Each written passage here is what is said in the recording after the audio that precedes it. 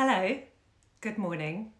This is Elevenses with Fran, and this morning I'm going to read you a sweet, zippy short story called A View of Exmoor by Sylvia Townsend, written in 1948.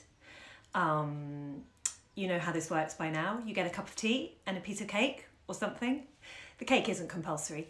And I read you a short story and try and distract us all from the craziness out there. What do you think? Lovely to have so many regulars now. This is a short, zippy story, slightly strange, kind of fun. Let me know what you think. And then I'm thinking next week I might do a whole Dorothy Whipple week, and then the week after a whole Molly Panther Downs week. What do you think? Let me know. All requests taken, like a literary jukebox. Okay, you've had time to settle down? Here we go. A View of Exmoor by Sylvia Townsend Warner. From Bath, where Mr. Finch was taking the waters, the Finches travelled by car into Devon to attend the wedding of Mrs. Finch's niece, Arminella Bland. I mean, of course she's called Arminella Bland, aren't we all? What a name. This was in 1936, when weddings could be garish. The Finches made a very creditable family contribution. Mrs. Finch in green moire, Cordelia and Clara in their bridesmaids' dresses, copied from the Gainsborough portrait of an earlier Arminella Blount in the character of Flora. Mr. Finch in, as his wife said, his black and grey.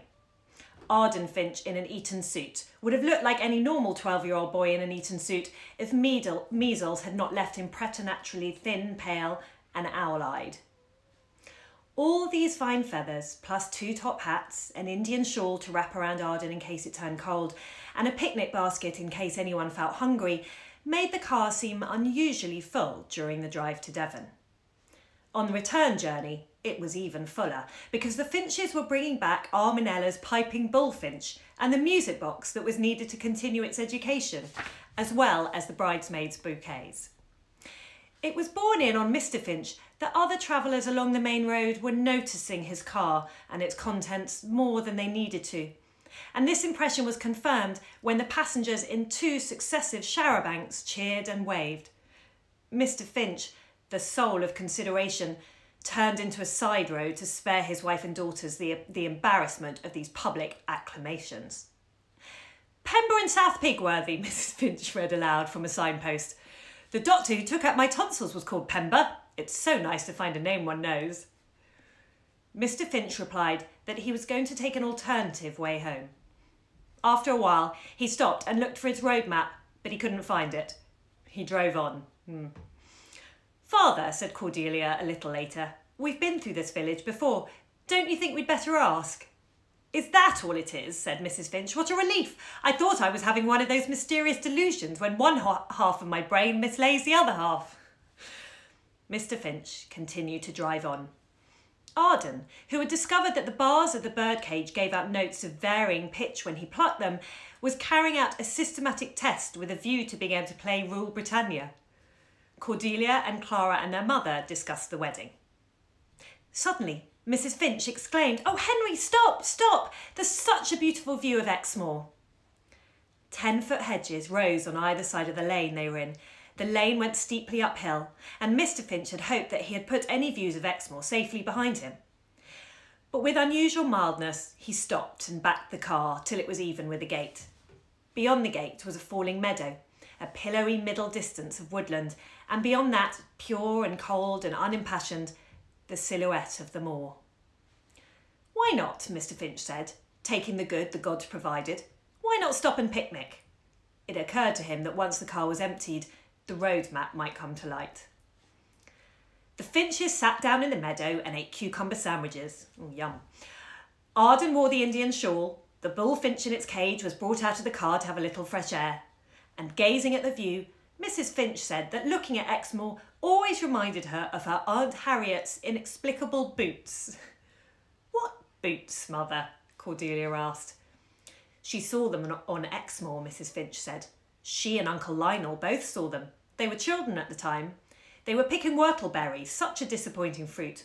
All those folk art fruits are much overrated, and nobody's ever been able to account for them."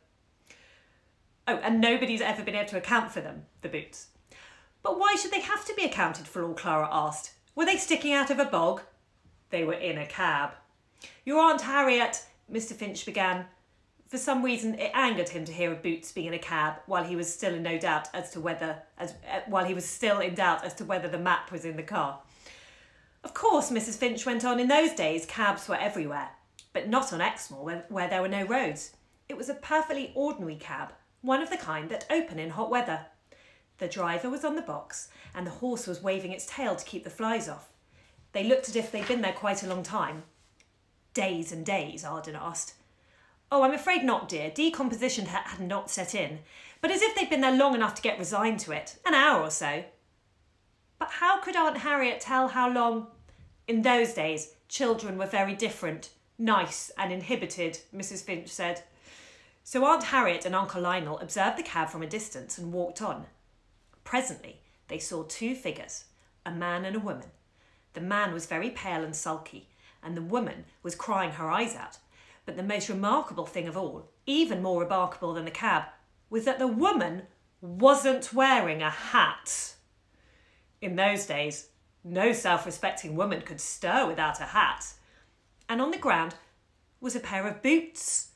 While Harriet and Lionel were trying to get a little nearer without seeming inquisitive, the woman snatched up the boots and ran back to the cab. She ran right past the children. She was crying so bitterly she didn't even notice them. She jumped into the cab, threw the boots onto the opposite seat. The driver whipped up his horse and the cab went bumping and jolting away from over them all. And as for the man, he walked off looking like murder. So what do you make of that? "Well, I suppose they'd been wading and then they quarrelled and she drove away with his boots as a revenge," said Clara. "He was wearing boots," said Mrs. Finch. "Well, perhaps they were eloping," Clara said, "and the boots were part of their luggage that he'd forgotten to pack, like father, and she changed her mind in time."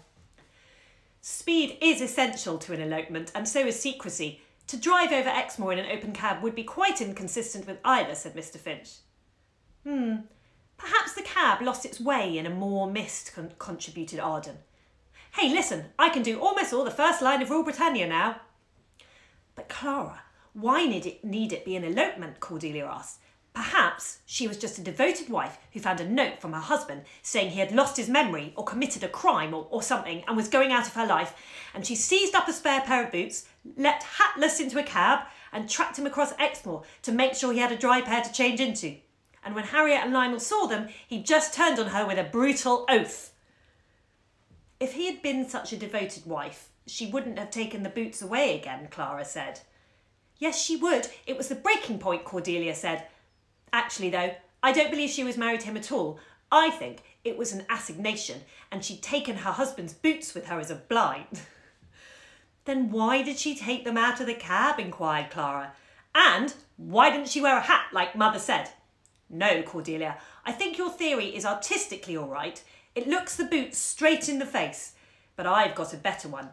I think they spent a guilty night together and, being a forgetful man, he put his boots out to be cleaned and then in the morning she was hopelessly compromised, so she snatched up the boots and drove after him to give him a piece of her mind."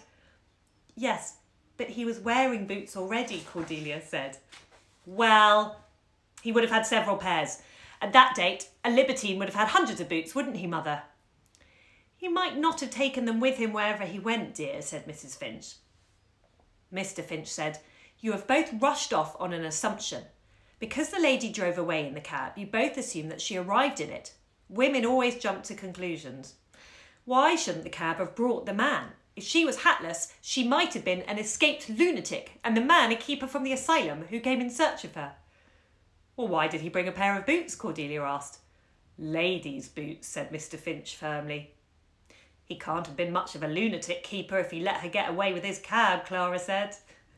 "I didn't say he was a lunatic keeper, Clara," said Mr. Finch. "I was merely trying to point out to you and your sister that in cases like this one must examine the evidence from all sides." "Perhaps," said Arden, "the cab driver was a lunatic, and perhaps that's why he drove them on to Exmoor, and perhaps they were his boots, and the man and the woman were arguing as to which of them was to pay his fare. Perhaps—" Interrupted by his father and both his sisters, all speaking at once, Arden then returned to his rendering of Rule Britannia. Mrs. Finch removed some crumbs and a few caterpillars from her lap and looked at the view of Exmoor. Suddenly, A passage on the birdcage was broken by a light twang, a flutter of wings, a cry from Arden. The cage door had flipped open and the bullfinch had flown out. Everybody said, "Oh!" and grabbed at it. The bullfinch flew to the gate, balanced there, flirted its tail and flew on into the lane. It flew in a surprised, incompetent way, making short flights, hurling itself from side to side of the lane.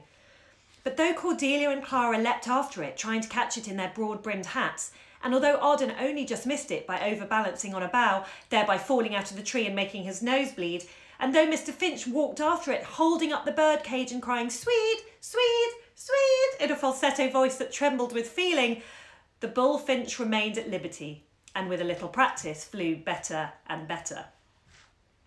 "Stop, all of you," said Mrs. Finch, who had been attending to Arden, wiping her blood-stained hands on the grass. "You'll frighten it. Henry, do leave off saying sweet, you'll only strain yourself. What we need is the music box. If it hears the music box, it will be reminded of its home, and remember, it's a tame bullfinch. Arden, dear, please keep your shawl on and look for some groundsel if you aren't too weak from loss of blood." The music box weighed about 50 pounds. It was contained in an ebony case, and at every movement it emitted reproachful chords. On one side, it had a handle. On the other side, the handle had fallen off, and by the time the Finches had got the box out of the car, they were flushed and breathless. His groans mingling with the reproachful chords, Mr. Finch staggered up the lane in pursuit of the bullfinch with the music box in his arms. Mrs. Finch walked beside him, tenderly entreating him to be careful, for if anything happened to it, it would break Arminella's heart. Blithesome and cumberless, like the bird of the wilderness, the bullfinch flitted on ahead.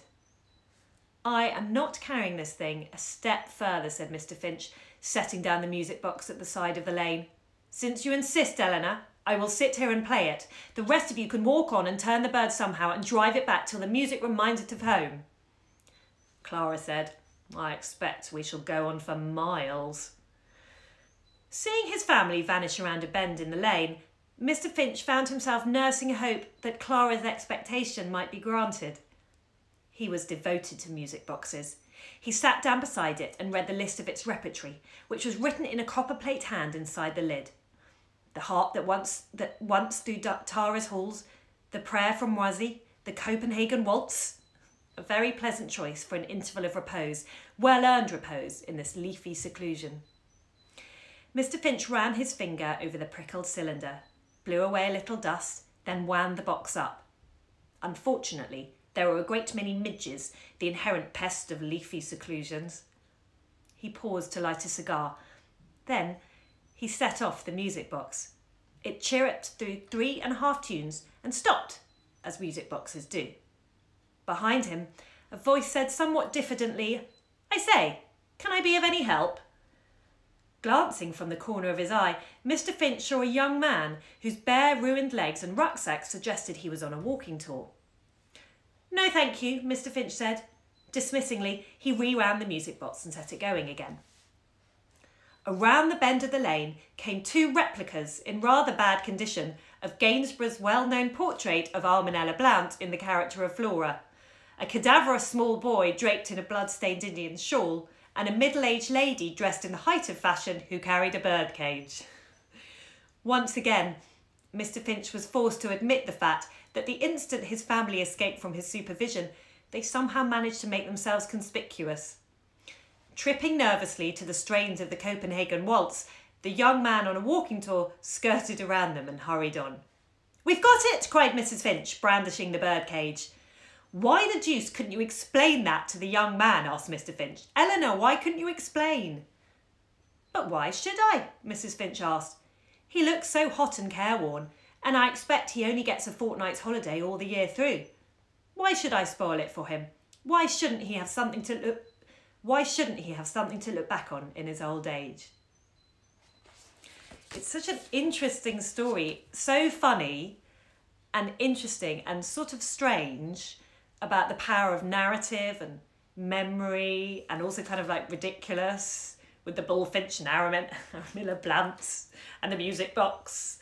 And really about storytelling, I think. I don't know, what do you think that story is really about? Let me know in the comments below. Thank you so much for joining 11s with Fran today. Thursday. It's Thursday, right? We'll do another one tomorrow. And then maybe next week, yeah, do a whole series. Dorothy Whipple, Molly Panstowns. What do you think? All right. Lovely having you. Hope you enjoyed your cup of tea. And 11s generally. And I will see you soon.